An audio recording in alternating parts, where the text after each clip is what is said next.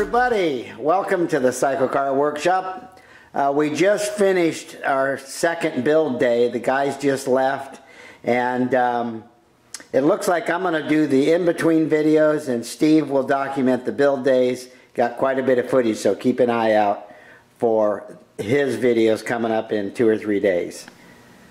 I took a few minutes and I worked on this. I used a hard grinding wheel and then a sandpaper disc to clean this up, so that's much better than it was. That should work pretty good. The next thing that I'm going to do is make and weld this straight rod here. Here I've done an angle cut to match up. And then I have a little tab here that I'll weld on, and then we'll bolt into the chassis. The whole idea is that this whole substructure will unbolt and come away from the car.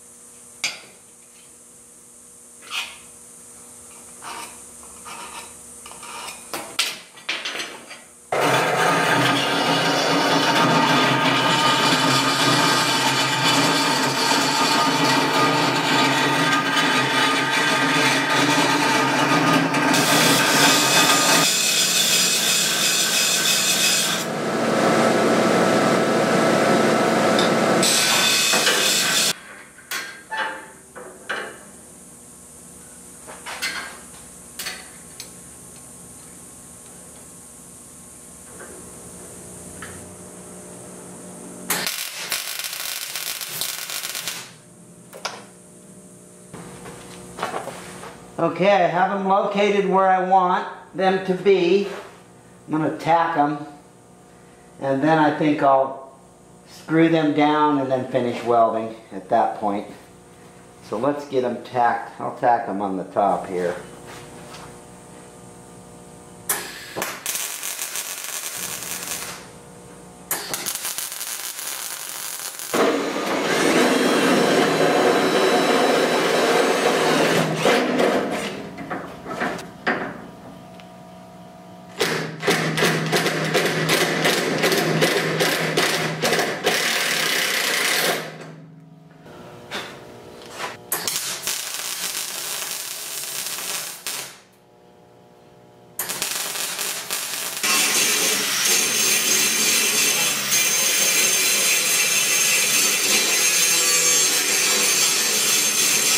Okay, the chassis is now back inside. It's nice and air conditioned in here. It's over 100 out in the welding shop there. My focus right now is going to be on an end block right here. I want to rig something up, probably a piece of plywood as the core. Then I'm also going to focus on the hoop for the radiator.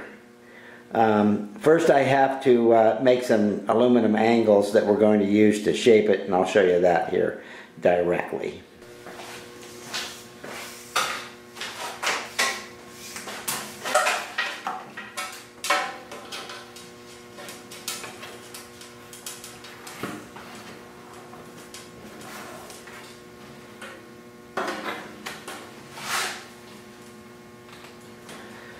It's about 47 inches from the bottom of the chassis all the way around. So I'll cut 2 or 3 aluminum strips, because it might take a couple tries to get it right. I'm going to cut 3 strips to make 3 of these angles. This is 40 thousandths aluminum. They're going to be 4 foot long. These are 1-inch legs, so I'm going to lay out 3 of them at 1-inch increments.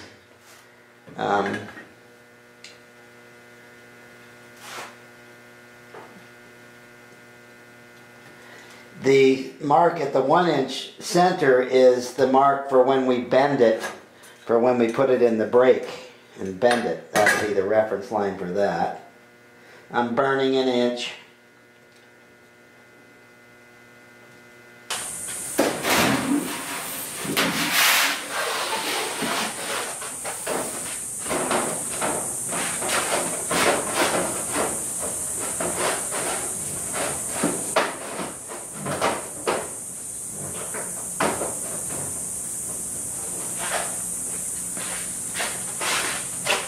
have marks at both ends just so I can make sure it's a square cut.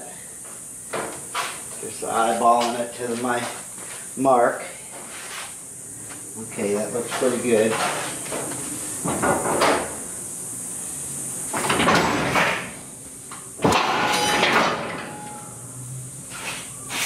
Of course, that's easier with two people, but there's the strip. So a couple more.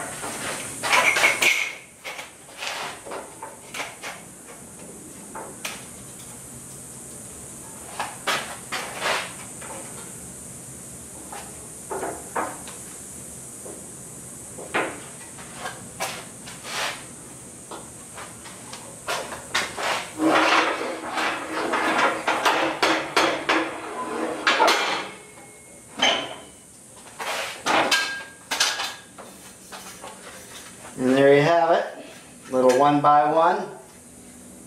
I'm making 3 so I have some practice pieces.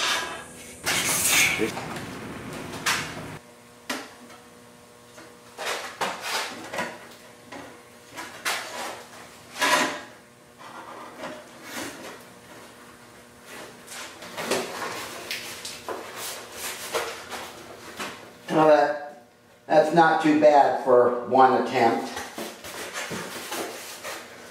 I think the radius looks okay. Let's put it on the cart and see what it looks like. I'd say this is shaping up pretty good. Looks okay. The sheet metal will lay over the top of that. There'll be a piece of plywood on the face of this, which will be the base to the foam block that will get shaped and covered with fiberglass. We'll attach that plywood, through the flanges around here from the inside. My next goal would be to install this. I believe I'm going to put it right on top of this cross brace. My idea for attaching this frame to the steel chassis is this right here. I'll just cut the channel, notch it around, a couple of screws here and one right there, and that should hold it in place pretty good. I have enough length here to do that, and then later as the skin goes on, that'll make everything nice and stout. Here I did a little dry fit just to check it out. It looks pretty good. I wanted to make sure the height is right. This is supposed to be 1 inch shorter than the hoop at the cowl. And if I put this on here, you can see it does run downhill 1 inch. That's the way the drawing shows it, and it's nice when things work out that way.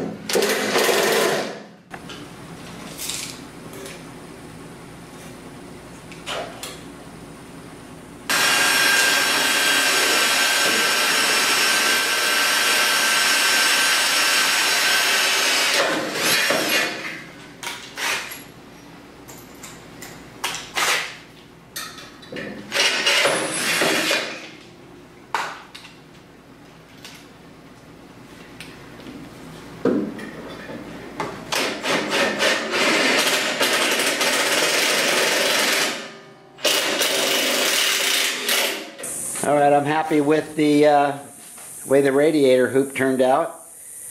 It fits the template, and it's 1 inch shorter than the hoop at the cowl, so that should look just fine.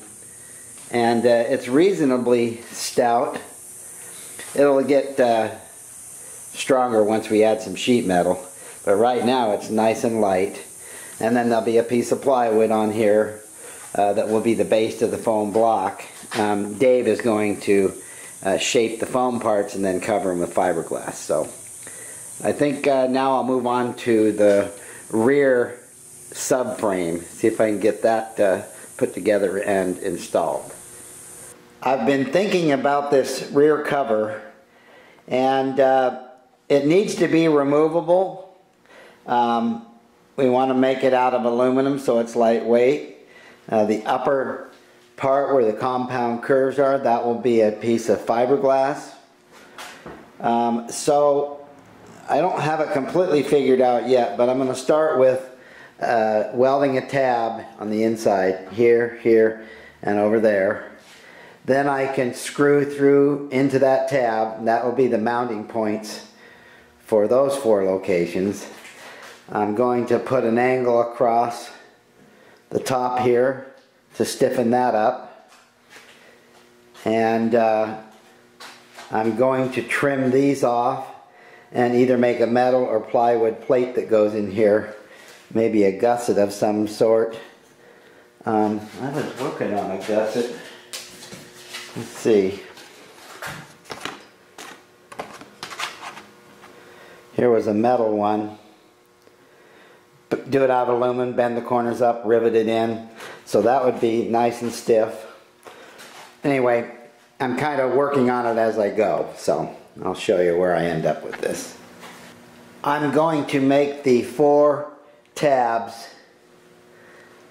Right now I'm going to cut them and drill them and then weld them onto the frame here.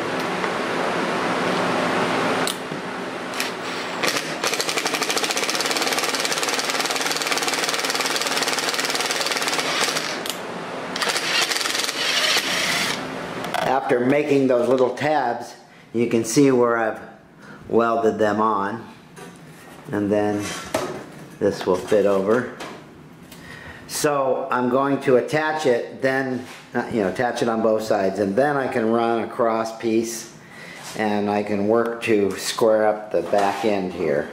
I trimmed these off a little bit, but I want to get it secure on the front end, and then and then I have to hit a mark right down here, the 3rd line in on each side. And then I can square up the tail.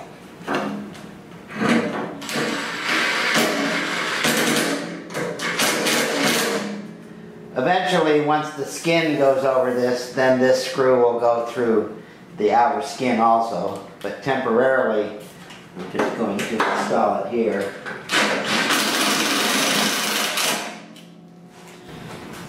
Running in those 4 screws firmed it up quite a bit.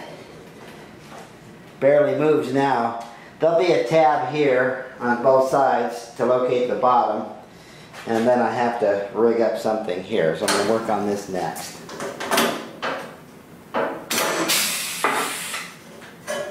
Alright, I added the cross piece. This thing is getting stronger by the minute. So I'm down to this tail piece here. I'd like it to be aluminum. I could make this a piece of plywood real easy.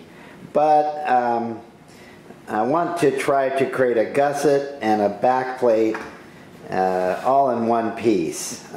So I have this pattern here. You can see. So let's see if I can. So here I've transferred the pattern onto a piece of 40 thousandths aluminum. I used a Sharpie, and then when I take it out to the bandsaw, I'll cut right through the middle of the black line. I'll just stay in the black line. It's just wide enough, and then I can file it and clean up the edges, and that will yield a part that is the size of this. Here I've made the first 2 bends, this piece and down here, and it's fitting in there pretty good. So the goal now is to bend these two tabs to this angle. And then if I can get it to fit in there okay, a couple of rivets, and that'll be ready for a piece of plywood or something that will be the base of the tail. The tail block, I guess you could say.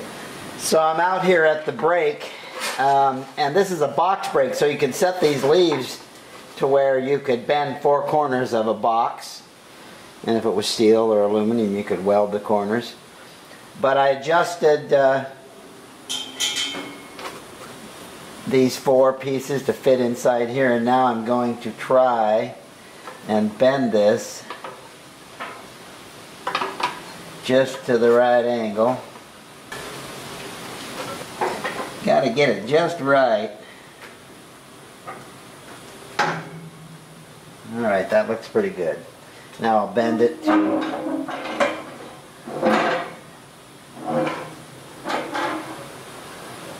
right there. Whoo-wee! Look at that. Alright, let's get this other side.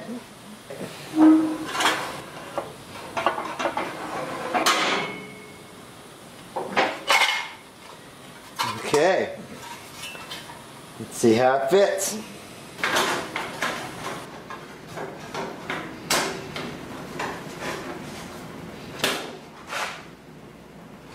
Well, that's not too bad. I'll have to massage it just a little bit, tweak it, get some rivets in it, file it, but that'll work out pretty good, because I was wanting to make an all aluminum tail if we could, except for, of course, the fiberglass up here.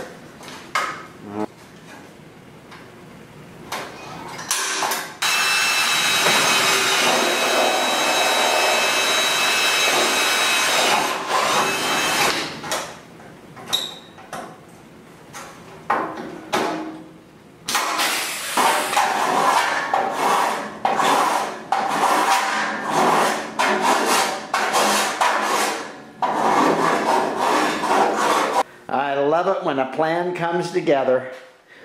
This thing is fairly stout. You know, the skin will go over this, and that will tighten it up significantly. And then on top of here, we'll plant a piece of foam after the skin is on, obviously, and then we'll shape it along with the tail.